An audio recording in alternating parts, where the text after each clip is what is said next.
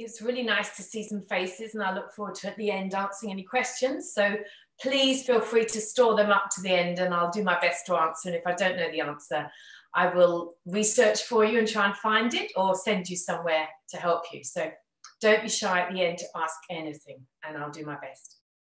So first of all, I want to say an enormous thank you. Taking time out is a very precious thing. I know time is the most precious commodity in lots of ways.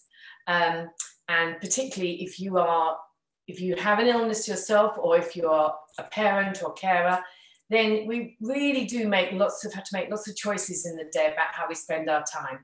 So for you to choose that, to spend time listening to me and meeting up with each other, I'm really hoping that you will see as the weeks go on, whether you join just for one or you do the whole series, the value. And as the weeks go on, I will introduce different themes. And the fourth week actually is about the value of connection and why that is such an important health gift, really. So I'm going to park that for week 4, but I want you to know that, you know, there really is some great science behind all that I'm sharing. So I think I'll start with that idea of science, that I'm sort of flip side of the two sides of one coin, really. I'm joining you. The first side is from the professional point of view. So I'm a physiotherapist. So I trained when I was 18 years old till I was like 22 at the London Hospital in Whitechapel. I always loved science, and yeah, it just felt like a good fit. So I did physiotherapy, and then at sort of early 20s, I really, even in that first job after qualifying, I realized that I loved working in hospital situations, but I didn't think, and lots of the times when I was working with patients, I didn't think that I really was getting the best for them. I felt like everything was so one-dimensional that often the whole picture and the whole patient wasn't really being looked at. And that was something that has obviously been a recurring theme, you know, 35 years on. That's why I do what I do. So I didn't know how that was going to pan out, but that was always in the back of my mind. And that thread was born out. I was born in Australia, and I went back to Australia in my mid-20s for a year, and I worked with all sorts of different patients and clients for different reasons, different health situations. And when I came back to the UK when I was about 25, 26, I had the really great opportunity to work in cancer, actually. And cancer was just being really transformed, how people were talking about it and how they were being treated. And I was lucky enough to get a job at the Royal Marsden in London. And I specialised in breast cancer and then care of the dying for about 3 to 4 years. And I absolutely loved it. I loved the fact I was given freedom. I talked to people in a real, what we'd now call a holistic way. And people seemed to have so much autonomy, the patients there. And so it really reinforced to me that there's so many aspects to well-being, even when you're at your most unwell. There were all sorts of things that you can do to support yourself and be supported when you have choice and knowledge. So that was the next stage. And then early 30s, I'll fast forward, early 30s, I managed to have 2 children, which was actually in doubt, but we can do the health journey a little bit later on. But I did, and then I trained in acupuncture, then soft tissue release, then a yoga teacher, and energetic healing. So I now combine all those things, and I teach in yoga classes, but my speciality in the last 10 years really has become stress and how stress impacts the rest of other diseases, but also how you live. So that's the sciencey part and what I do. What I do is very much informed, like all of us, by who I am and my experience. And I was born, as I said, in Australia, and very early on, in the first 2-3 months of life, my parents were told that there was something wrong with me, but no one could work out what it was. I was sort of pale, you never know it now, pale and sort of not thriving. And, you know, my mother was only 24 at the time. I was her second child. And they'd been in Australia for about 3 or 4 years. And I think, you know, it was a really bad time for them. They didn't quite know if I was going to survive. They didn't know what was going to happen. So they came back to the UK where my mother's family were. And I was brought up here, and quite early on, by the time I was 6 months, I was taken into the hospital and in London, and I was eventually diagnosed with a rare blood condition called pyruvic kinase deficiency, which means I've got hemolytic anemia. So my red blood cells, not many of them grow to be old enough to carry oxygen. So it's an energy, it's a really basically an energy illness. And now, as I sit here in my late 50s, I am 3 organs down and with a very compromised liver and reduced, very reduced immunity. So I'm shielding, like many of you, and have been since March the 17th or whatever.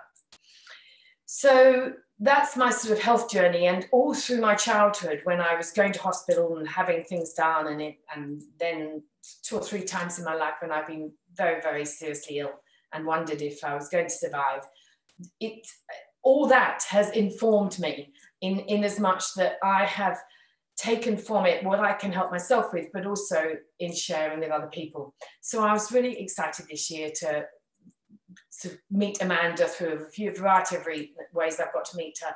And I just want to offer, honestly, anything I can do to support people, whether they are struggling with EOE themselves or whether they are a parent. I just want to do what I can to help you. And one thing I know to be true for myself, and that's why I want to share this work, is that even in the darkest times, and a couple of years ago I had a really bad bout, double pneumonia when I was in Sydney, and it was life-threatening. One thing that always brings me back is that sense of going inwards and just knowing that a few tiny things might bring a bit of hope back. And one of those things is breath work. And I'm going to share a breath practice in a minute with you. I want to make these practical sessions so you have tools. And whether you're the person with the illness or whether you are the carer, it doesn't matter, honestly, in terms of we all need to support our stress systems. Reason being, if you think of a computer and you have a screensaver, and then you have the windows that pop up, if you think of your stress system, your day-to-day, how the running of it is going, if you think that you could change your screensaver from a, say, volcanic, explosive situation to something calmer and more relaxing, if I offered you that, you can see how the whole picture of what you bring up and superimpose on that screensaver will change. And that's exactly the same in our bodies. You know, I can't change my diagnosis, you know, best will in the world, but how I manage it and how I navigate the symptoms that come, I want to be in as much power and to be coping with that in the best way possible. And I was reflecting before I came on the things that having a rare disease has taught me. And the first thing I think it really, my journey has been one of vulnerability, of being able to feel like really quite well and just getting on with life, and then in 24 hours, as it happened in 2018, completely flawed and in high dependency unit. So there is a vulnerability for all of us in this Zoom room together. And that vulnerability can sometimes make you feel so frustrated and angry and all those emotions. But at the same time, that vulnerability can become a strength as well. You can really dig deep when you're open about your vulnerability and you ask for support, then it can become a real turning point for you. So that's one just thought just to ruminate. Another thing I think that I remember very young feeling, and I think sure I would hear if I spoke to you individually, I'm sure you'll all have stories when you feel like another V, you've lost your voice at times. I don't mean literally, I mean metaphorically. But you know, when doctors have taken it from you, when systems, when administration, when the frustration of going round in circles, you just don't feel like anyone's listening. You're not heard, no one's listening. it's taken me nearly 60 years, I think, to find when I can sit with my specialist and have an honest conversation and feel like he's actually even he hasn't already decided what I've got to do next in his eyes. So vulnerability and voice are two things. And then I think if I give a third V, so we remember vision, I think it's so important. We all know how important goals are, and it's really hard in this COVID time because the ground is moving the whole time. We think we're going somewhere. This is the same for everybody. And then there's a new lockdown, or there's a new this, or there's a new that. But to have a sense of a vision that even when it gets disrupted, so I was actually in my finals when I was 21, when I had to be blue lighted that night for the first time to hospital. And I was in heart failure then. And, you know, my vision was to be a physio, and my vision was, and, you know, obviously for quite a few months, that didn't look like that was going to happen. And then things turned around and I could regroup with my vision. So that's encouragement to the younger members as well, to keep hold of a vision. And it might not seem possible in this moment because you're having a bad time or it's a particularly acute phase, but just keep it. It's the thread that you can keep coming back to. And in a way, I just want you to trust me on that because it really, really does sustain you. So that's something enough of the talk about me, and I want this to be about you, but Amanda did ask me to give some background, so I hope that's been helpful. So next, I want to talk to you about stress and unhealthy stress. So stress gets a bad rap, really, and a lot of stress is actually can be good. It helps us perform. If you talk to athletes or, you know, anyone doing a big presentation or something, you want a little bit of stress. You want a little bit of adrenaline, but because you want to perform, you want to be at your best. That sort of stress is a short burst moment, and then it dips away and you go back, in theory, to an even balanced state of your nervous system. However, I'm sure most of you, like me, don't recognize that, and particularly in times of, you know, real struggle, when illness is rife, when you've hit COVID stuff, everything else that's going on, when you're tired, when you've had infection, when you're not eating well, all those things. What happens in the body is it goes into sustained stress. And we're not designed to manage sustained stress. Our stress system is designed to get us out of danger fast. So like the lion, you know, the old story, you know, the lion's coming down the field and you like, oh my God, how do I get out? And you run up a tree or something, you're out of it. In that running, in that activity, what is happening to your physical body is that you're getting all the cortisol and adrenaline away from the non-essential areas like digestion, areas of your fertility system, those sort of things. And the energy is going into your muscles, to your heart, and to your brain to keep you alive. So that is what is needed.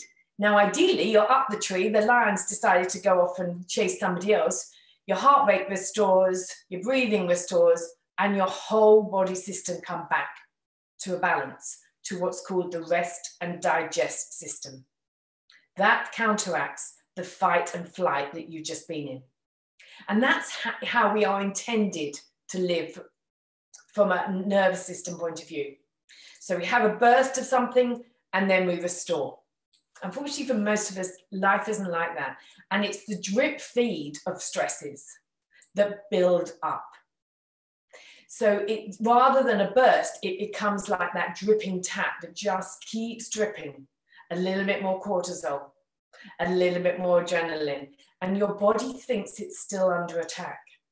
And so if you're not factoring in things that give you rest and digest, then you can see how the body's level of stress just starts to rise and rise and rise.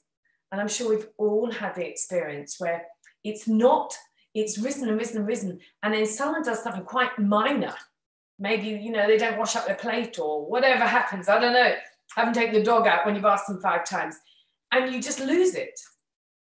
And that's because your threshold, it's a physical thing what's happened. Your threshold just got to the point where it takes less to trigger. So all that I'm going to share with you in the next 4 weeks are all little tips and tools that just keep bringing that stress, those stress levels back to a greater sense of balance. So your health, and particularly when you're in rest and digest more, it is well known that your immunity is higher. Your digestive system works so much better. So there's all sorts, you sleep better. Your heart rate is more even. So there's all sorts of positives around whatever your situation, whether you perfectly well or not. It is important that we get some ownership and become masters again of our stress system, and we don't let it run our lives. So hopefully that illustrates. And now what I really want to do is actually make it practical, because I'm very much about the practical. So park the knowledge. Any questions, as I say, I'll be around at 8:30 onwards for the next 15 minutes or so to answer. And you can always store them up or you can email. But now I want you to sort of park intellect and mental processing and return to your body. So find your comfiest seat. And even if you're lying down and you're on the sofa, just consciously choose, rather than just sort of drifting off, consciously choose to position your body so you have some body awareness. And then just close your eyes. And if you're not comfortable closing your eyes, just have a downward glance or gaze. And take a breath. And just notice yourself as you sit.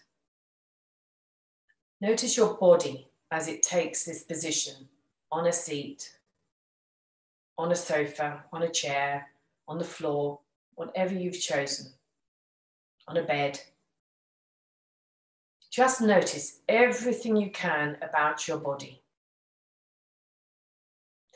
Feel your feet, notice them in the position you've chosen. Feel your lower legs, the bones that go from your knees to your ankles, your tibia and fibula. Just drop those lower legs. Just make them feel heavy. Allow them to let go. Notice your upper thighs and your hips. And now come to your sit bones, deep inside your bottom. Your sit bones that are deep, deep, the bones that are connected in your pelvis that you're sitting on, and feel into those sit bones. Ground them into the seat that you're sitting on. Feel like they're tent pegs and they're really penetrating down into the earth, into the seat. So you feel very present. And then notice your spine and allow your spine to find a nice gentle curve in your low back. Find some length from your base all the way to the crown of your head. Notice how your spine feels tonight.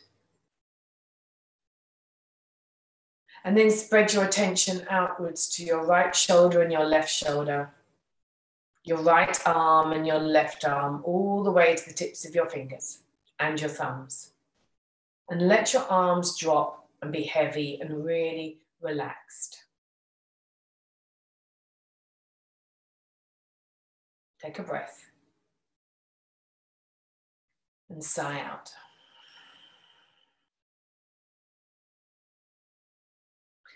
And then take your attention and come to your heart.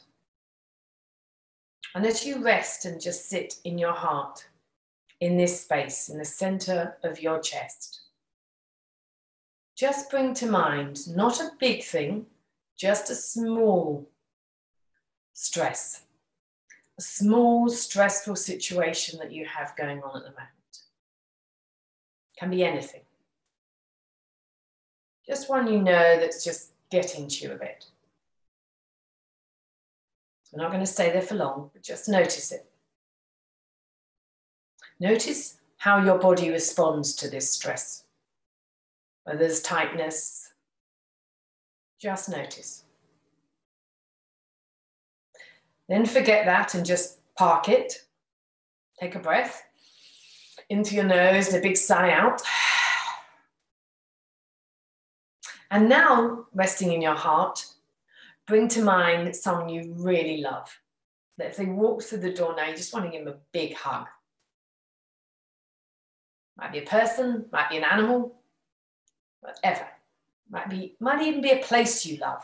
Somewhere you could go now, you just feel so liberated if you were there. Something you love or somewhere you love. And let that feeling spread. And notice in your body where you feel that sense of ease. Take a breath into your nose and a big sigh out.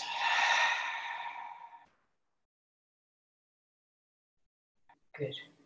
And just before you open your eyes or take your gaze back up, just be curious as you feel into your body and you explore it, just like it's a map, which it is in a way. And just notice anywhere in your body that you feel you carry stress mostly.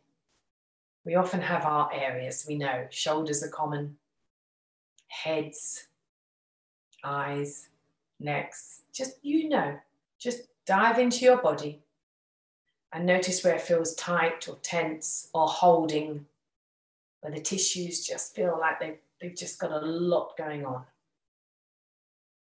And take a breath, and as you breathe out, release that area of your body.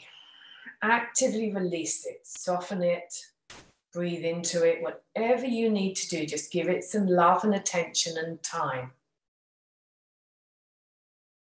Do that a couple more times, focusing on this area of your body, breathing into it, releasing it as you breathe out, letting go.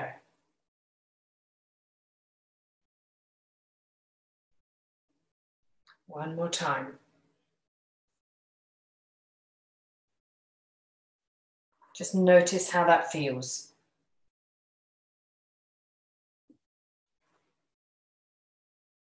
Then slowly come back into the here and now. Rub your hands together strongly and make a nice warm friction sort of feeling between the palms of your hand, and then put that warmth anywhere on your body that just feels tight and tense and needs a bit of love and attention.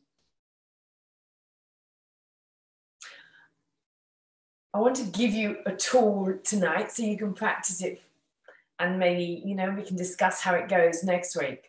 But the tool I want to give you tonight is called the belly breath. And the belly breath is just one of the most important things you can do for your stress system. Because when you breathe in your belly, what happens is you restart the rest and digest nervous system. You can't breathe with ease into your belly and stay stressed. So it's a great tool. I start every day just with 6 breaths in my belly, and it just resets your system. So I want us just to all have a try of that. And then I know I'm going to go over about 5 minutes, but we started a bit late. And then I'm just going to do a brief relaxation in line. So let's all lie down on your backs with your knees bent up. And if you're on a sofa or something already, then just stay on it and just bend your knees. You can always put cushions under your knees, guys, make yourself comfy. The reason to bend your knees is it takes the pressure off your hip flexors. And so your belly can move with greater ease. So I'm going to stay in sitting so you can see me. But rest your hands on your belly, on the area just below your belly button and above your pubic bone, so above your pelvis, that low belly. And just let your hands be soft and your elbows out to the sides. And again, you can shut your eyes or just have a soft gaze. And without changing anything, just notice how your body is feeling in this position and how the belly is moving tonight with breath, without changing anything. Where do you find breath tonight? Is it in your upper lungs, in your rib cage, or does it feel like it's actually making its way down to the belly? So just feel into the movement.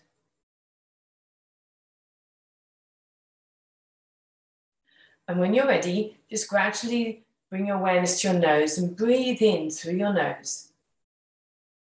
And then sigh out through your mouth, a little open sigh, letting go.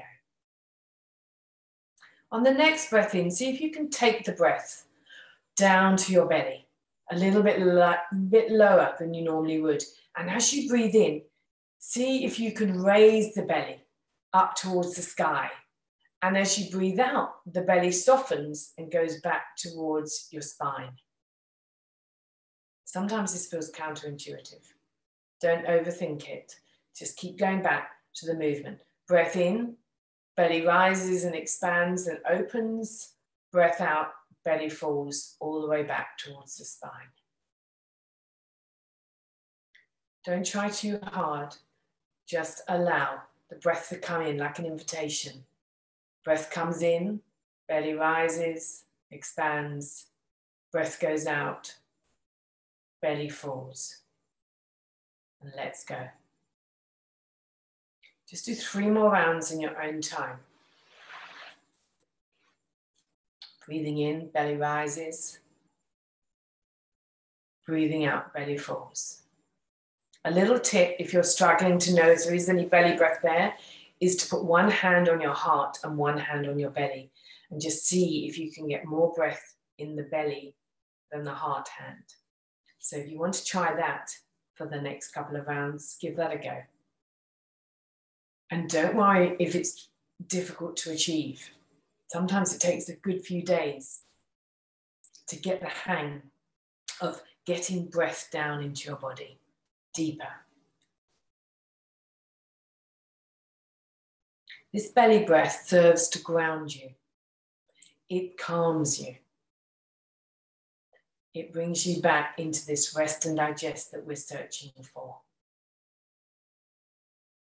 So just make the next round. You can practice this obviously yourself after tonight, but just make the next round the last round. And then rest your hands away from your sides. And let your breath come back to whatever is a normal pattern for you tonight. You have a choice now whether to keep your knees bent and supported, or if they're not fully supported, now is the time to lengthen your legs away from you so they're straight.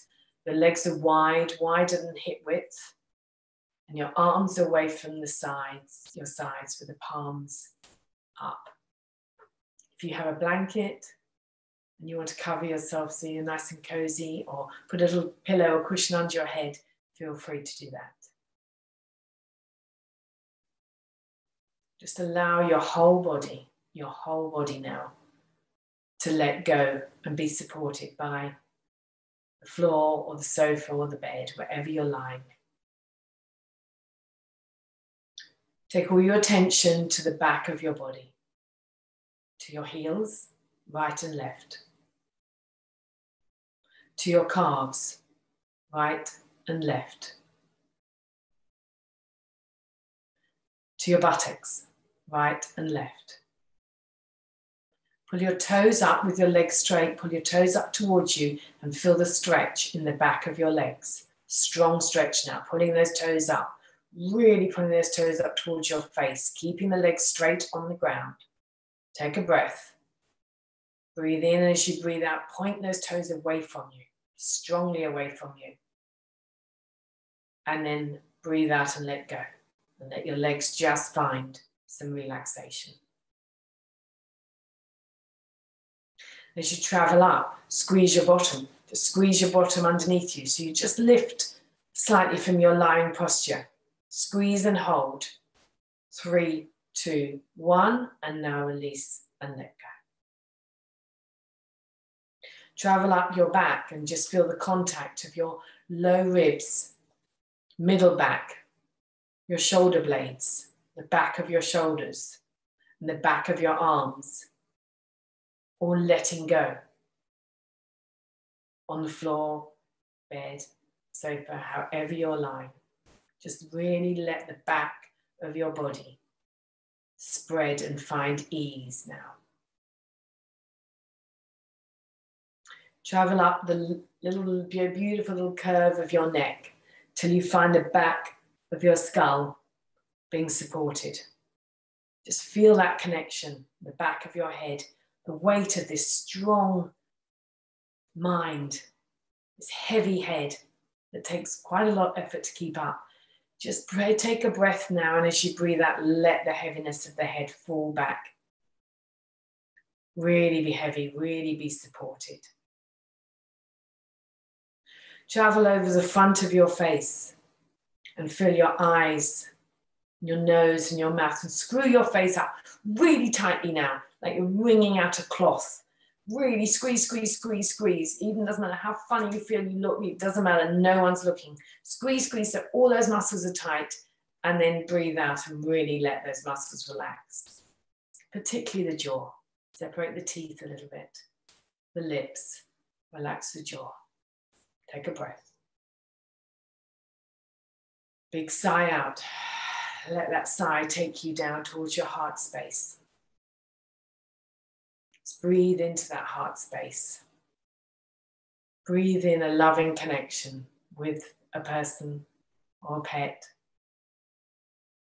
And just feel that wave of ease coming back into your heart. Travel down to your ribs at the front, to your belly, where you did that wonderful breath, down through your hips to the big thigh muscles, over your knees to your lower legs, your shins, into your front of your ankles, down into your toes, big toe, second, third, fourth, fifth toes. Take a breath in. Release your legs even more. On the next breath in, take your attention to your arms. And as you breathe out, let go of your thumbs, index, middle, ring, little fingers. Let your arms and hands completely surrender to the floor. Let the whole of your body now, the whole of your body be supported. There's nothing you need to do. Nothing needs to be switched on high alert. Let all of you let go. Let the breath come and let the breath go. Don't interrupt it. Don't alter it. We're just going to have 1 minute here. Resting your attention in your heart space.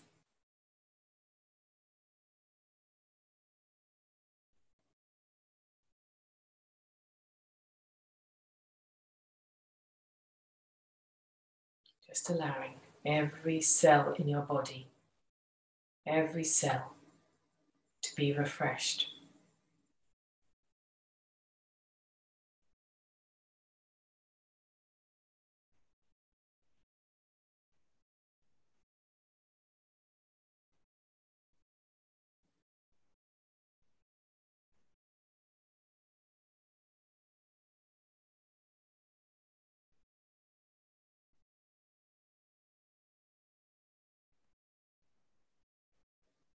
Start to take slightly deeper breaths in through your belly and a few deeper sigh outs. Start to feel what it's like to animate your body again, to notice the bones and the muscles, the tissues. Take a big breath, and on the next big breath, just see, be curious. In your own time, even if you're sharing the room with someone and doing this practice with somebody, just still have your own journey. When you're ready, just have a big stretch above your head.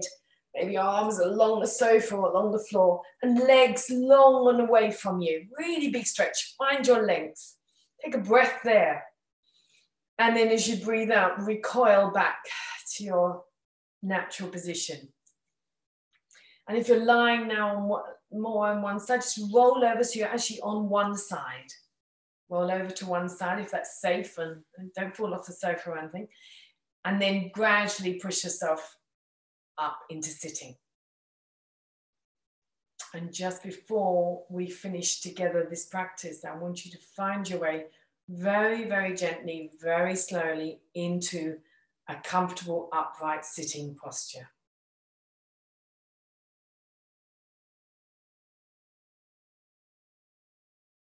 And feel back into your body, to the bones, to the weight of the bones, to your beautiful skeleton.